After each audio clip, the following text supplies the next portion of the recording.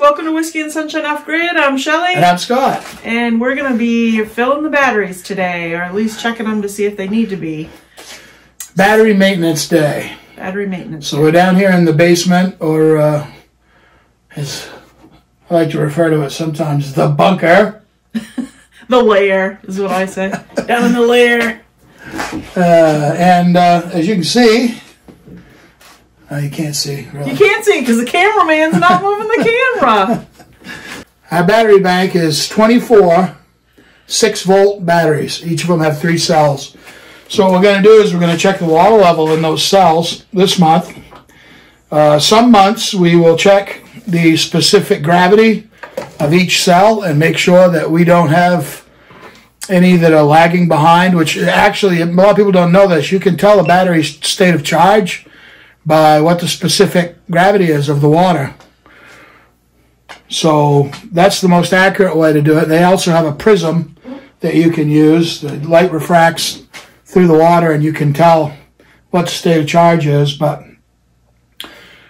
we just topped these off with a generator. So right now we're over 25.5 volts, which is a full state of charge according to the battery meter. And these batteries are, what are they working on, 6 years old now? Yep. They look like new, and that's because we try to take care of them. And we try to do this every month. We don't always get to it. Every month may be a little bit overkill. But we also keep a log. If you'll notice, all these batteries are numbered.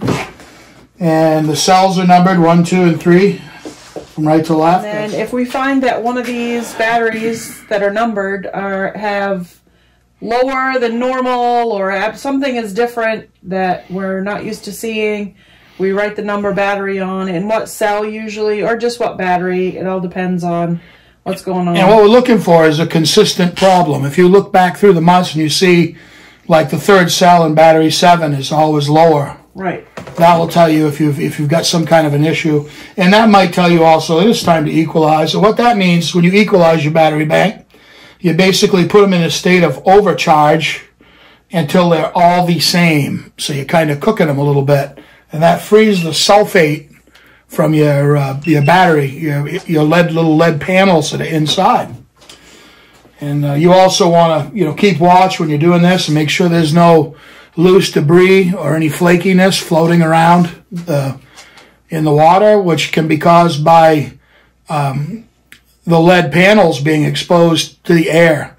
That's why the water level is so crucial. You never want to find your panels sticking part way out. If the lead is exposed, they will sulfate, and that is bad. Once that sulfate starts bridging the connections between the panels, you can end up with somewhat of a short in there, and it can cause all kinds of bad stuff. So we want to not do that. More often than not, we're only adding water so we can see where the water level is at, because it's kind of hard to see. Once it touches that little ring, I don't know if you can see there's a ring with a slot. According to Trojan, who's the battery manufacturer, when it's up just barely touching the bottom of the bottoms of those little rings, then right there. This you can see right here is what we want to. Yes, that way you can see the slot and you can see how much water is touching it. So there's a little slot right here, the end of the pencil. And when that hits that, you can tell. Yeah, you can tell because it'll kind of adhere to it. They're definitely below the line, but not a lot. The last time they were checked was in November, so they've gone a few months and just gone down just a little. We buy regular distilled water at the grocery store.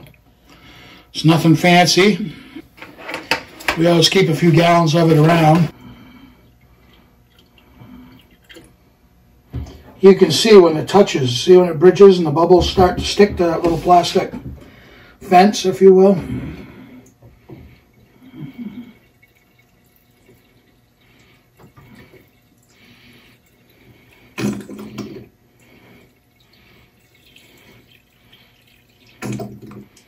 There you go.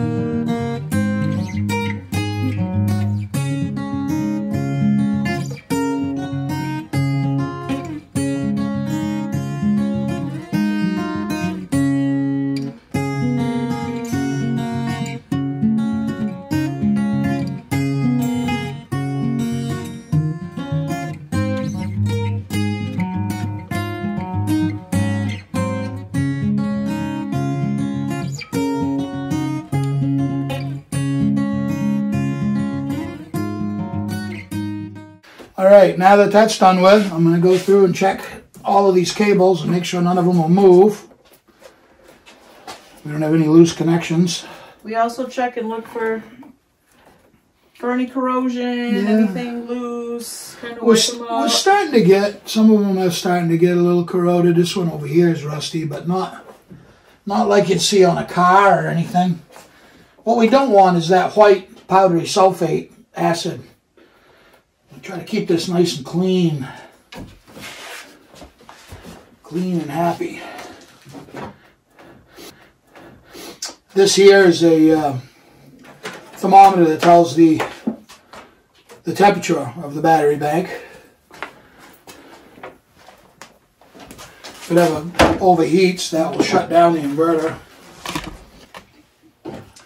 We use this silicone spray, and that basically keeps the oxygen off the terminals. So when we're done checking them, I just give everything a shot of silicone.